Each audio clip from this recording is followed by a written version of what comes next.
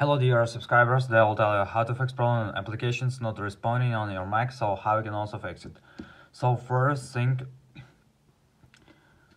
let's try to restore your computer. So just tap on Apple logo, just choose restore and just submit restoring your computer. So also mostly it helps. Another thing you can try to check updates for your system. So just tap on Apple logo, just choose about this Mac. So after you just need to tap on software update, and if you see here available update, just tap on download and install and wait until it will successfully install the latest updates for your Mac. So thanks for watching, have a nice day, subscribe to our channel, click like and bye.